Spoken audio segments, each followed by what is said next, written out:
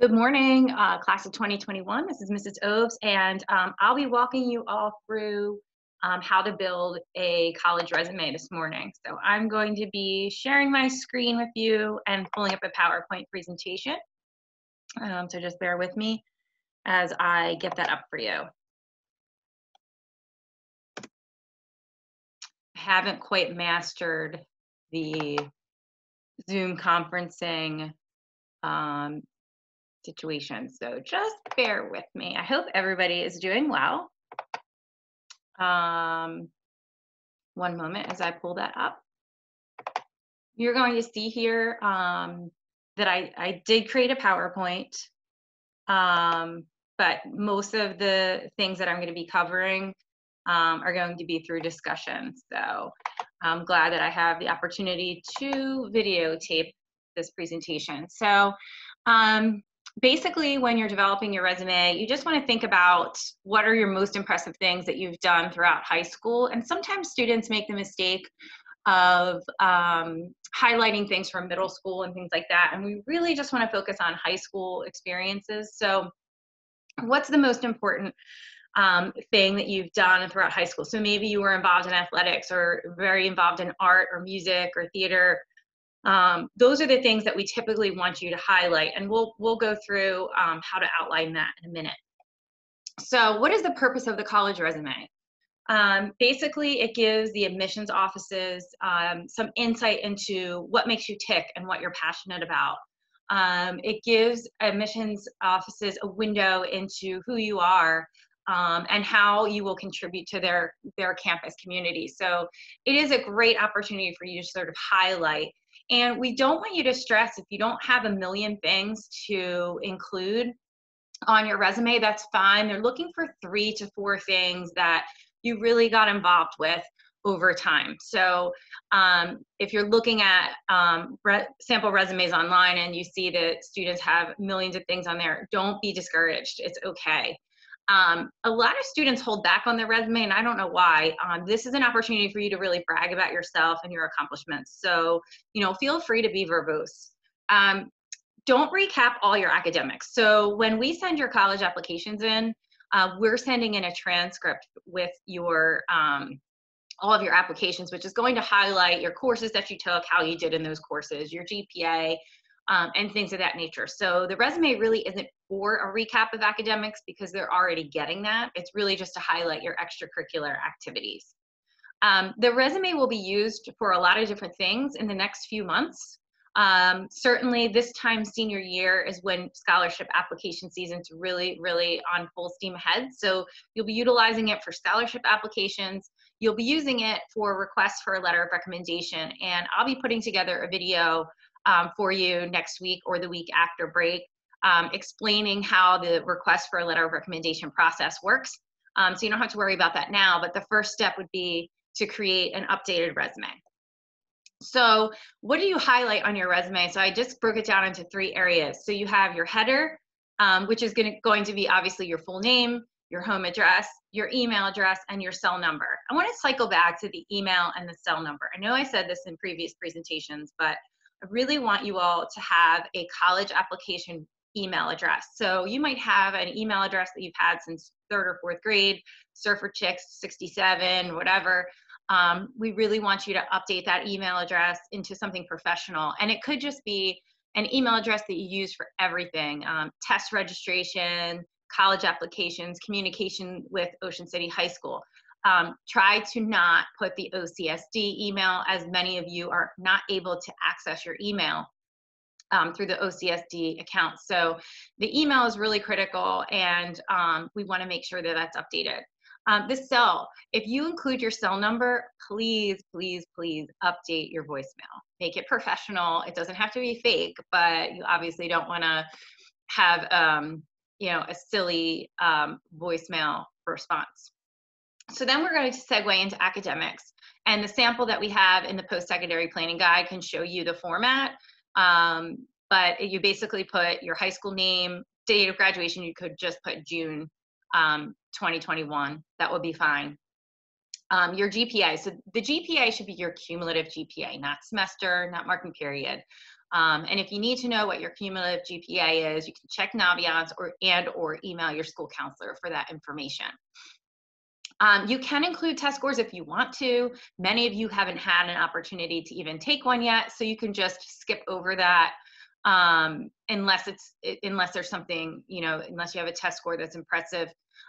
For those of you who had AP exams in the past, you can include that as well. If, say, you got a 3, 4, or 5, if you passed any of those exams. You could also include things like distinguished honors or honor roll, 3 consecutive years or something like that.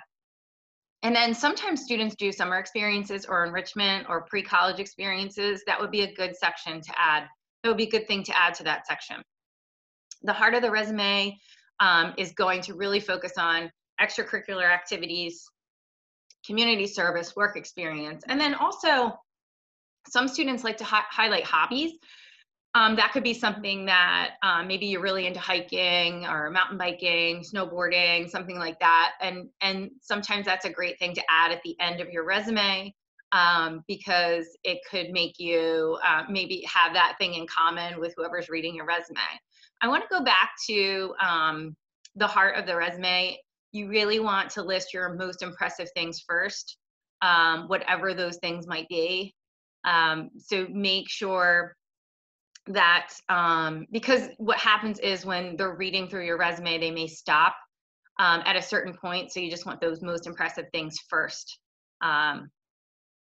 So I'm going to segue into the sample resume section.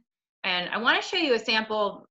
This is the resume worksheet. This is located at the end of your post-secondary planning guide, which is on our guidance website.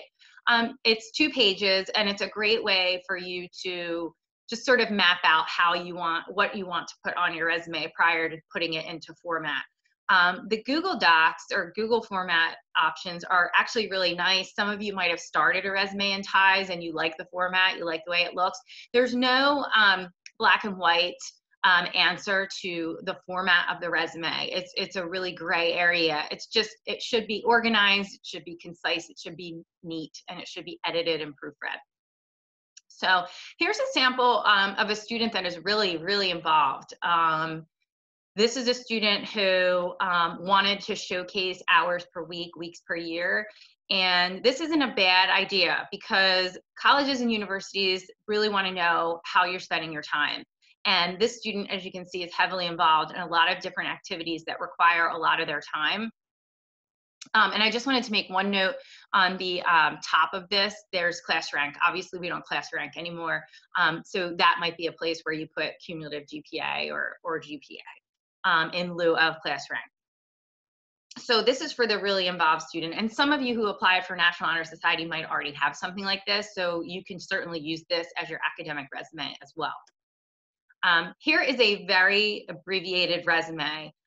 It's outdated, yes, but the formatting of it is fine, and it gets the point across. It's neat, it's easy to follow. The only thing that I feel the Red Raider resume could improve upon is if you see under interests and activities, it says Key Club President, which is great, but it doesn't tell me anything about what that president has done. So you want to highlight things like, I know with student council, they do the blood drive. You just want to highlight various activities that you've done within that position underneath Key Club President. So things to keep in mind, you don't want it to be longer than a front and back of a page. So no more than 2 pages. It just gets too long, and they're not going to read it.